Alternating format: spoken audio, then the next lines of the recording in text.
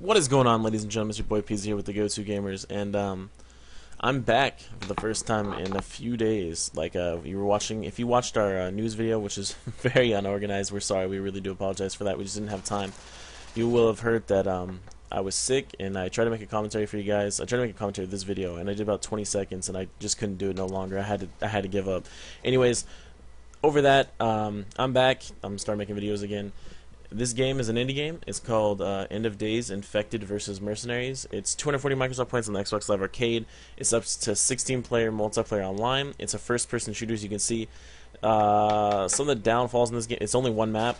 The game is really fun. Kind of reminds me of like an old, I don't know, old shooter games. The graphics aren't the best, but I mean it's just fun. It's all around a good time. I actually found people online. This was, I think, 8 people in this game or something like that. Little to no lag. I think it hosts off of probably the creator of the lobby, so you know that way they don't have servers up, so the lag's not always there. Plus, there's not that many people online, even if they did host their own servers. So I mean, you wouldn't have that much of a problem. Anyways, I played this game a few times now. I picked it up just because I was bored. If I'm doing anything right now, I'm either playing Modern Warfare 3 or I'm playing indie games. That's just how it is right now. Any other game right now is just, I don't know, I just can't find anything to pick up and play. I got a 3DS, or I'm playing 3DS, you know what I'm playing, those kind of games. Which reminds me, I need to go to GameStop today to return Pirates of the Caribbean Legos. Because I've had it for a week and I don't want it anymore. I beat it, well, basically beat it. I'm like to the end and then I got stuck and I can't figure it out. So I'm just going to go return it and get my money back and get something else probably. But anyways, that's besides the fact. If you guys are near a Best Buy, I think the promotion is still going on. It's buy 2 used games, get 2 free. Me and Sparta did that for DS games for our 3DS. Just thought I'd let you guys know that. Anyways, back to the gameplay. I'm using the AK here, and I think mid-game I switched to, I think it's an M4 or something like that. I unlocked it. Once you get 20 kills, you unlock the next weapon. So as you can see, I haven't played this game much, but I have played it. Dang, I haven't done a commentary while I'm running out of stuff to say. Oh, no, I'm not running out of stuff. I have plenty of stuff to say.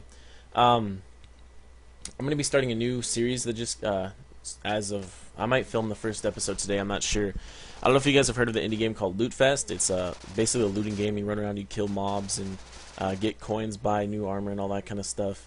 And as soon as you died, you'd have to restart. Well, they came out with a new indie game, I guess a few days ago. I've been busy and haven't been on, or I've been sick, and all that kind of stuff. And I guess it's a multiplayer and free building game, and you can turn the mobs on and off. So you can go ahead and build yourself a fortress, then turn them on, then defend yourself that way. But it's still the same. It's still the same because I learned the hard way. I had actually filmed the first episode this morning. See right there, I unlocked a new gun. I get off track really easy, guys. Sorry. I had actually filmed the first episode this morning, and I had not quit out of the game. I stopped recording, and I was in this editing software here trying to edit the video to upload it for you guys, and I died. And when it said I died, it said it lost everything. So therefore, I had to restart the whole world. So I decided to scrap that episode because I didn't want an episode, if I'm trying to do a series, where I die the first episode and I have to start over again and explain that to you guys, even though I'm explaining it right now. So I figured I'd go ahead and restart the series, and you can expect that video sometime soon. I don't know exactly when I'm going to put it up, hopefully within the next, shoot. If not today, tomorrow, you guys should see the first episode of it. I'm going to try to get Spider to get it. Maybe we'll do like a dual commentary build-off kind of thing. That would be fun. We're still going to be playing Total Miner Forge. We know you guys like that video. I'm waiting for the mobs to come out, and then hopefully I can start a new series with mobs. And what else am I waiting for? I'm waiting for Minecraft to come out because that looks like it's going to be a good game. I'm waiting for... I was going to say Time Crisis. I don't know why I was going to say Time Crisis. It doesn't make any sense. I'm waiting for Counter-Strike to come out. Global Offense, I think it is. Waiting for that to come with the Xbox Live Arcade. I heard that it's supposed to come out in January. I haven't heard anything since then. I can't find any source of information since then I found that one. Since I found that source, anyways. I've searched high and low on the internet. Have not been able to find anything. If any of you guys know any information of when that game's coming out, please let us know because we're really looking forward to that game. I cannot wait to make some videos of that. Dang, I have so much to say and I don't know what I want to say. Dun dun dun. Oh yeah. In case you guys didn't hear, on one of Spider's Forza videos, in case you didn't watch the news, because not everybody watches the news or podcast news, whatever you want to call it. Spider said said something along the lines of, PC's has some personal stuff going on right now in his life, and he said it in really somber, tone. And when I watched it, I kind of got like, dang, this guy makes it sound like, something's wrong with me or something's wrong with my family or something bad. And that's not the case whatsoever. It's nothing bad at all. In fact, it's good. I have a girlfriend now, so I just have been busy with that, doing that kind of thing. And I haven't been on Xbox in a few days, and they're actually getting mad at me last night. They're like, "Oh, get on Xbox." I was like, "Oh, I can't, I'm not home." But now that I'm back, and now that I'm feeling well, and now that I have more time, I'm gonna make more videos for y'all, and that's just how it's gonna be. That's just how it's gonna be. We're still trying to figure out how to get more subscribers. I mean, we're at 590 something. We're almost at 600, which, shoot, I can't wait till we get to 600. Then I can't wait till we get to 1,000 either, you know what I mean? So I'm trying to figure out more ways. I need to go out and network somehow and figure all that kind of stuff out. And hopefully one day we'll be one of the bigger subscribers. White Boy's, shoot, he's almost at 1 million subscribers. I remember when he had no subscribers, you know what I mean? Like, it was just a few thousand. And now he's up to almost 1 million. It's really crazy to see. Good for him. Woody's Gamertag. He going pro, where he quit his job. Well, he's basically on leave. He didn't quit his job. He's making videos full time. FPS Russia started out making gaming videos. Now he makes shooting videos. He's well off to do. He's doing his thing. Only Use Me Blade, one of my favorite commentators of all time. I think he was one of the most influential people in me starting commentating.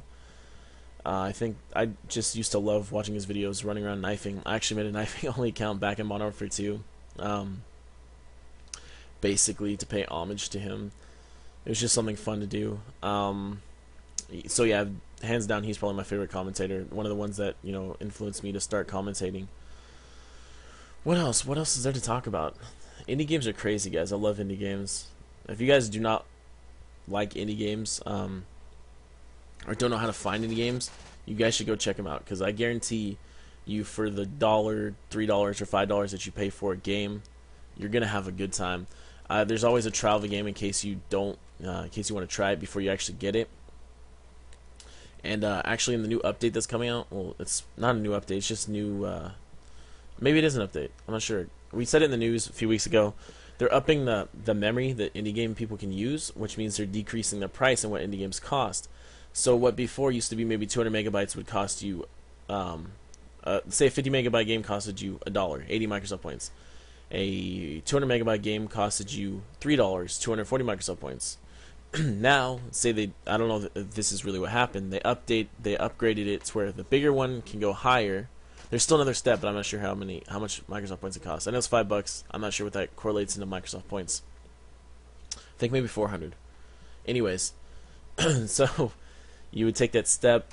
So now let's just say everything moved up. So what you have is 200 Microsoft points. 200 megabytes can now be $1. So that means games can be bigger, better, and cheaper.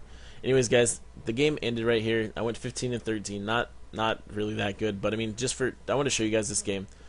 And anyways, guys, been peace with the Go-To Gamers. If you stuck with me this long, I really appreciate if you leave a like and a comment. Sorry, my commentary is kind of all over the place. Like I said, I'm still getting over being sick and trying to get back into the swing of things of commentating. As always, guys, been peace with the Go-To Gamers. I want to thank you for watching. If you haven't subscribed, please do. Like, favorite, comment, whatever you want to do. Peace out, guys.